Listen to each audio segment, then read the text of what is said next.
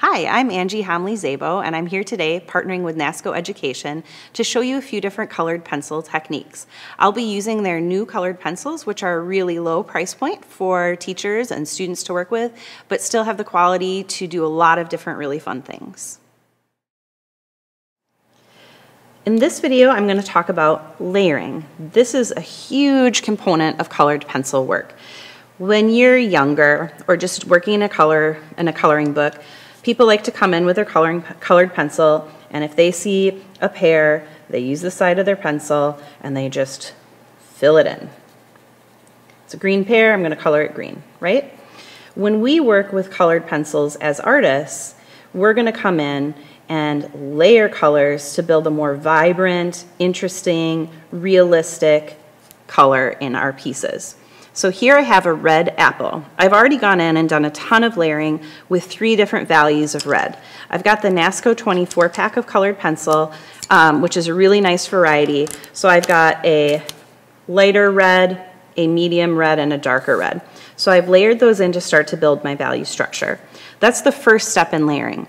The next step is using colors to tone our color and to deepen our shadows. So to deepen our shadows, we're going to use dark, cool colors. So I've got a dark blue. If you have a dark purple, you can use that.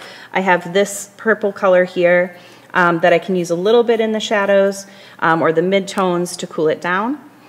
And then you're going to use complementary colors to tone your drawing. So toning is taking the pure hue, so the pure color, and kind of turning it down a notch. So I'm going to use greens, because greens, reds complement, to tone down the color.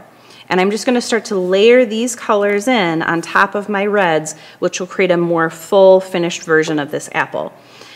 This is something that always scares my students, but I don't want it to scare you. It feels uncomfortable to take this red apple and come in at it with blues and greens and purples, but the end result, I'm telling you, is going to be much, much more interesting. When I start to layer my colors, you're not going to see much variation there happening on the screen. But what you'll notice over time is this red is going to tone down a little bit and become a bit more natural. If you go in and do this and you're like, oh my gosh, it's way too green, the easy fix is to come back in on top of it with the red.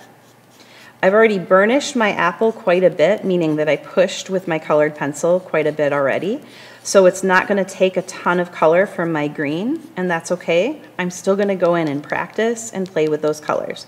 Because remember, we're just here to learn, try new things, play around. If you're not sure about something, try it out in your sketchbook first and see how it goes. That's where we gain comfort. That's where it's okay to make mistakes.